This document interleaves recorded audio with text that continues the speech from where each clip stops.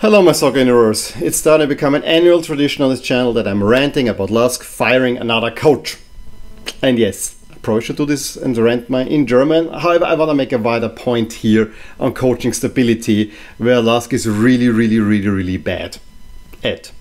But first the news. Coach Sageder was let go after, the first 9 games in the new year. Ended with only 1 win and some so-and-so performances. I say there was only really 1 in there that was really bad. There were a few in there where, yeah, it got rough, but there was a clear downward turn and maybe then a plateauing at a not so good level. He will be replaced by his assistant and also the assistant of previous 2 coaches in Maxi Richer, a 30-year-old coach. Since he's on an interim basis, I don't want to comment too much. He also said in his first press conference, not too much will change except that we have to hold tighter together as a team. And then he didn't mean this as a criticism on Coach Sageder. Yeah, I guess he's young. In any case, I don't think much will change except that there's a new head coach in there and 2 of his assistants are gone. And again, LASK for the second time in the past few years have to fire a coach who had a huge team around him, which is kind of a modern approach, but seemingly this is also becoming a problem. And in Austria it's still probably with only 2 coaches you should go, but that's beside the point. That's all beside the point. What really annoys me here is the lack of trust and stability from the leadership side, because I know from watching for years and years and years, most successful teams, including LASK, stick it out with a coach through the tough times and then hold on to the coach. Coaching stability is one of the major factors in success. To me, coaches should only let go after a full year, not mid-season, because it doesn't work. The data doesn't back it up. It really doesn't. If you have soccer is such a random sport and no one understands this randomness in this leadership position, it's all being buoyed by public opinion and so on. And unfortunately, I saw it myself. I personally took a liking to Coach Sageder. I was not so convinced of him at first, but I took a liking to him. I liked how he talked. I liked how he behaved and so on. He was rather straightforward, but he also, you could see, he's thinking a lot about the game and how he sees the game and what should be done.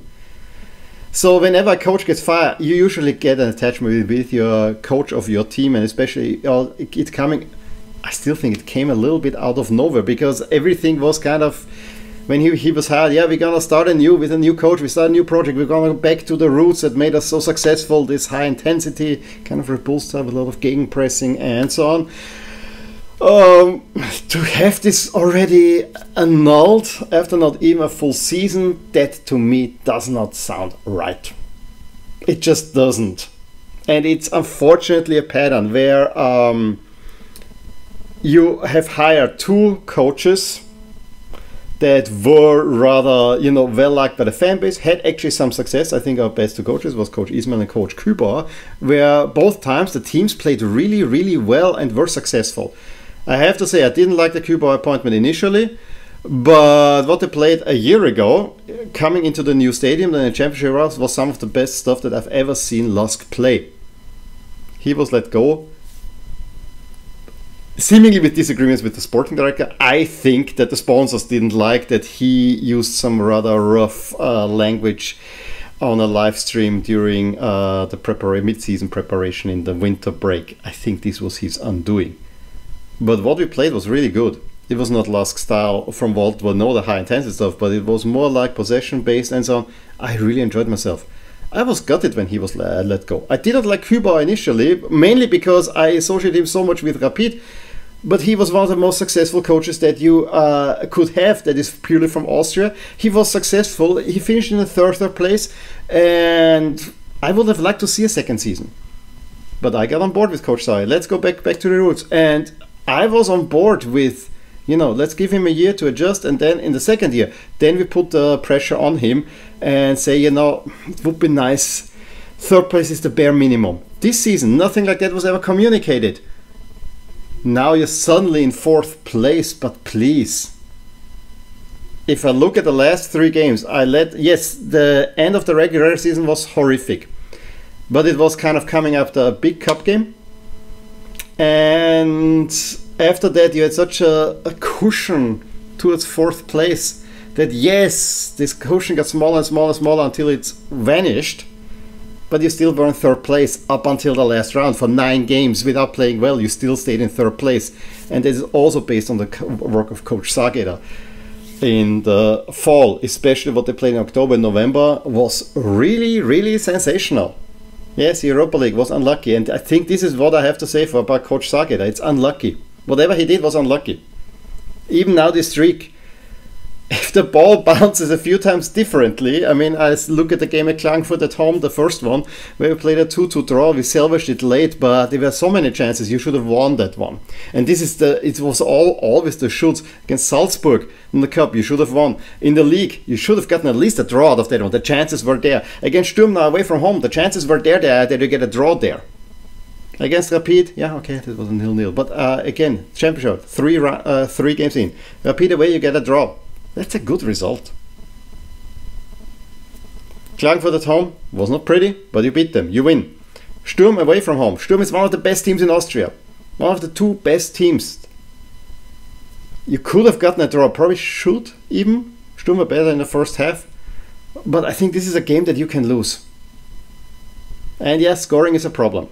But in Graz, scoring has always been a problem. So to me, the timing does make sense. The communication, I think he barely ever got properly backed up. When he was hired, he was seen as the ideal solution. The coach that we always want to have. And now, was no public commitment to him and so on, although he is a young coach. I mean, he was the voice of the club and he was a club man. Let go. Let go. And you start anew. And that's not the way to get us to a successful club. All the successful clubs have long-term coaching in strong conjunction with the sporting director. And I feel the sporting director, Vujanovic, that was a hire that I still am not super convinced. He made some good signings, but in the last summer, it was more busts. So there you go. I'm really, really not happy with this one. It just shows me that this club, and I think the real reason is, you're now in 4th place. 3rd place at the moment gets you a guaranteed European group phase. That means money. Now that you're in danger of losing this 3rd place that you thought that you had in there, that was make the leadership nervous. And why? Because the stadium got 35 million more expensive. A bill that you have to foot yourself. That's why you have pink jerseys, yellow sleeves, and all kinds of other things where you kind of take every bit of money, the most expensive Europa League tickets in the entire competition. That's all behind it, because you need to make this money in. And now if this is in danger, yeah, but then stick with Coach Kübauer to begin with. So yeah, I'm again there. It's a new start. I really hate being a fan of this club, especially when I see that the leadership is so short-termistic instead of thinking much for the long term. And I cannot tell you, I am so happy about the current leadership overall and grateful what they have done. 10 years ago, LASK were in the doldrums. It was close to them not existing. What has been done over the last 10 years is nothing short of a miracle. I would not stand here and say, oh, LASK is a safe 4th place. Safe-ish 4th place, let's say. I still think that even in the currency, we would have finished at least 4th. 3rd is probably the kicker. That was never thinkable.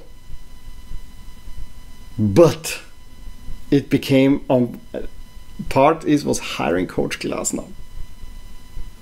Sticking it out with him after a bad first season. And seeing how it suddenly worked again. You had the recipe. Why don't you? Why don't you keep it? The thing that annoys me with LASK the most is that the club is perceived around here and acts around here like they're Bayern Munich. But they don't have any of the success of Bayern Munich. That's what really annoys me. That's what annoys me. a little bit more humility, a little bit more of a concept.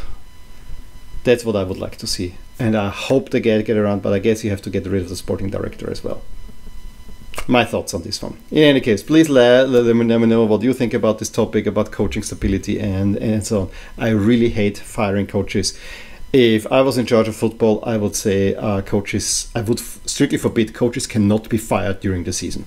They just cannot. I actually would say that if a coach starts anew with a club, he needs to get a 2-year period.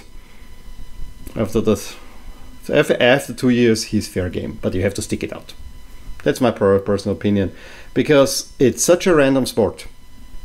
And the randomness makes for irrational decisions. That's why everyone has problems with gambling, and so because no one understands randomness.